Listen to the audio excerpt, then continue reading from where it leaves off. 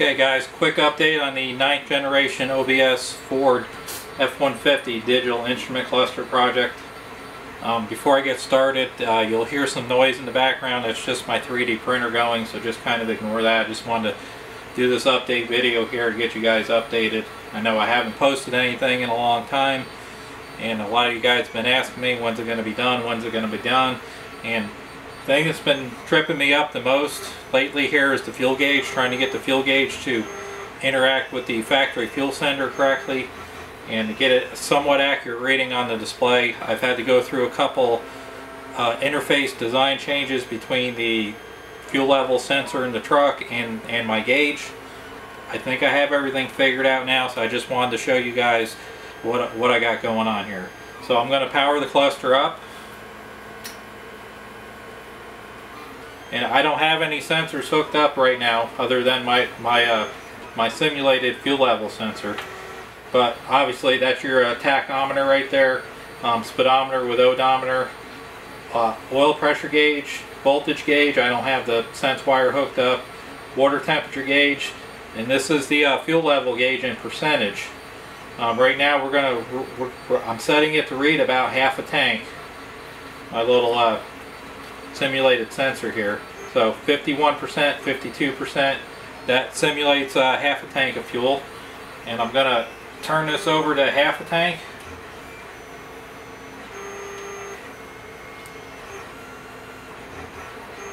And you see it dropping. And it went up for a brief second when I disconnected the sender. But it's going to drop to around 2% to simulate an empty tank. Just give it a minute here. One other thing I may do, I may change the rate that display updates. Let it continue to drop here.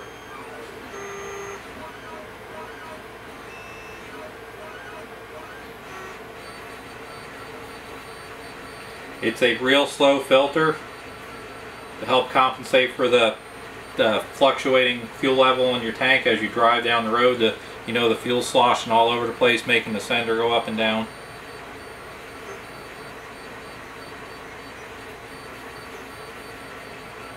Alright, so we're reading 4%. That's close to empty. I can fine tune that before I get it put in the truck. But let me go ahead and hook this up to the full level setting and see what it does.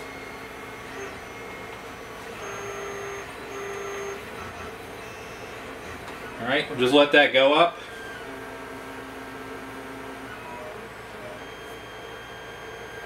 If I didn't have this filter built into it, it would shoot all the way up to about 97, 98%.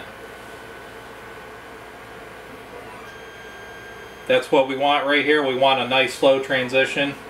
And again, I may actually slow that down even more by changing the update rate of the display.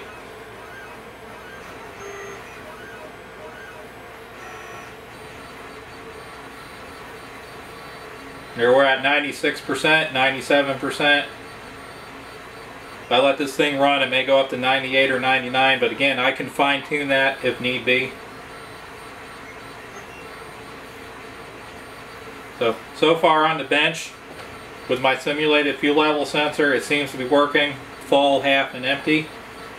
And I just wanted to show you guys, this was one version of the interface board that I built, and there's actually another version up under there. I know it's really hard to see where I got the camera set, but it's just kind of flopping around right there for now. Final version will have that all built onto the board. See, we're at 99% now, 98%. Ooh, I must have bumped something. No. Did I bump my wires around? So anyway, the next step, I've got a brand new factory fuel level sender sitting here in a box. I'm going to get that unboxed.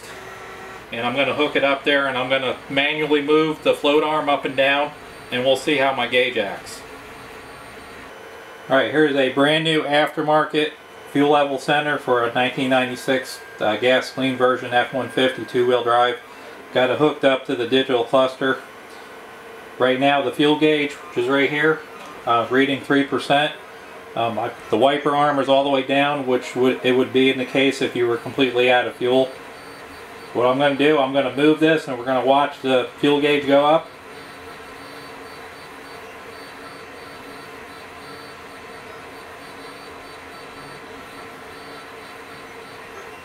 And it's hard for me to hold this steady. But we can see a change in the fuel gauge. It's nice and slow.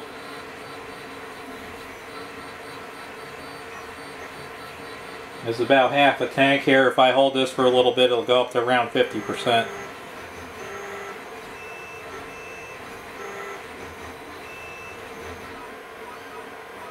Again, we want a nice slow change in reading like it is.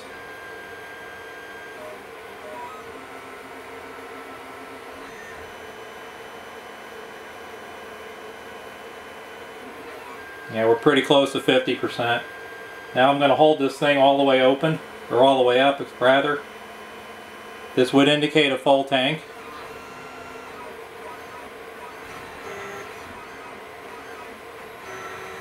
And you'll see here in a second I got a little bit of calibration to do. 97%, 98, 99, that's actually 100%.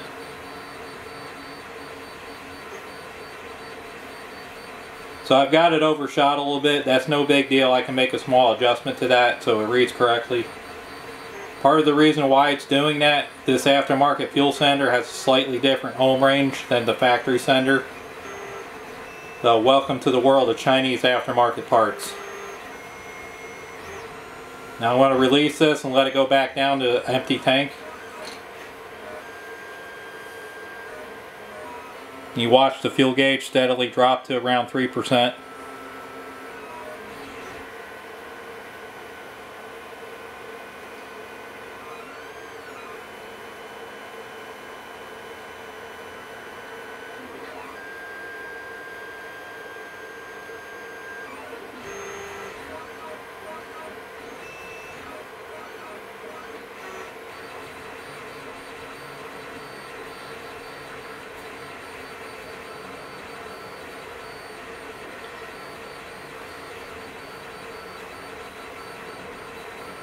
Alright, so the next steps, get this thing all buttoned back up, get the new fuel sender put in the truck, and take this thing out for another test and see how we do this time. Just want to say I really appreciate all the support from you guys. I appreciate your patience with this project. It's been a long, slow road. In addition to this project, I still have a full-time job that I'm working through, so just about every free minute of my time is spent on this thing. I'm actually on vacation right now for Christmas, and I've had some time to sit down and take care of a couple things, get some things straightened out for you guys. Again, I appreciate all your patience. I appreciate your support. Please feel free to like and subscribe to my channel. Thank you very much.